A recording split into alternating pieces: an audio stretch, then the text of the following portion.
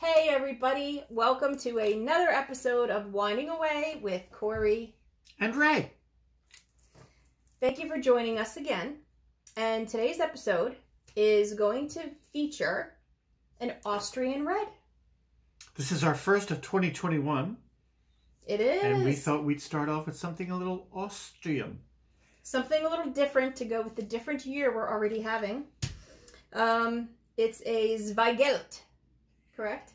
Yeah. And it's a Forstreiter 2015. And it's between $10 and $12 a bottle.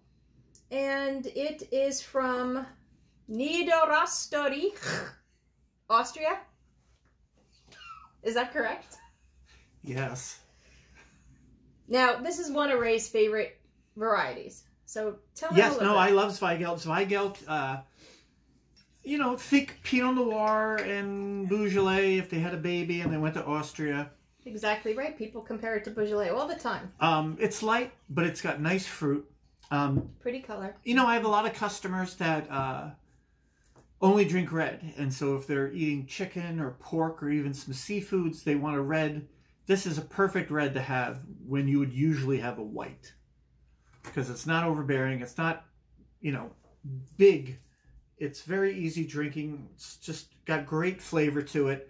They're not expensive, like you just said, 10 to 12 bucks. Yeah, I love Zweigelt, and I've always had great success with handing these ones out. Do a lot of liquor stores carry it at wine shops? I had never even heard of it until you. I would not say a lot. Okay. But the ones where you feel like these guys know what they're talking about will probably have a Zweigelt. Okay, for instance, I got this at Wegmans Wines in Princeton. They do carry a lot of varietals. I like they have stuff from everywhere. They even have a whole entire New Jersey section, a New York section of beers and wines. So, but this is great. You get a lot of cherry, and you definitely get cinnamon. There's definitely baking spice in there. Cherry is certainly very common. A little raspberry to it. I mean, it's got 13%. It's not, you know, it's got a little kick to it. Now, when it first goes in, you get a lot of the fruit and the cherries, and then at the end, there's like this little tartness. It's, I guess, like eating a cherry almost. How it, like you get that sweetness, but then you do get a little bit of pucker, right? Yeah, no, it's very velvety. It's excellent food wine because, like I said, it's not overpowering. So really good with chicken. Any kind of chicken. I always recommend this. Okay. I saw somebody saying that they ate it with pork and sauerkraut or like German and Austrian dishes. A lot of reviews on Vivino and other places were comparing, you know, that because this is from that, you know, ethnicity, that it's good to pair with those. Well, it's Austrian. Absolutely. So, I mean, you know, they make Italian wine to go with Italian food. Austrian wine, I'm sure, is meant to be eaten with Austrian food. So the next time you're having a Wiener Schnitzel, grab yourself a bottle of Zweigelt. Zweigelt. Now, they say it's good to have it a little chilled, yes? This is a red that you can also put a little chill on. So this is a good one in the summer. I hand out a lot of Zweigelt during the warmer months when somebody's like, I want red, but, you know, I want something that I can have, you know, a little cold. Right, and at a picnic or a barbecue or keep in a cooler or put it, you know, take on your boat or whatever you want to have it cold. Throw it with everything else. This is great. This is absolutely a red that can handle a little bit of a chill. I love it.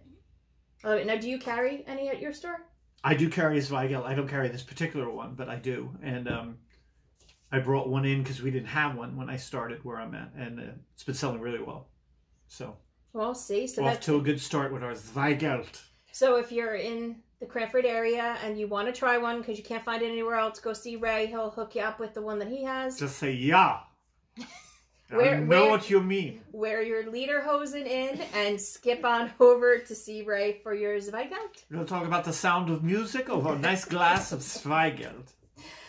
This is one of my favorite things. Oh, no. As long as he doesn't start singing, we're good. Oh, raindrops on road. How did we do?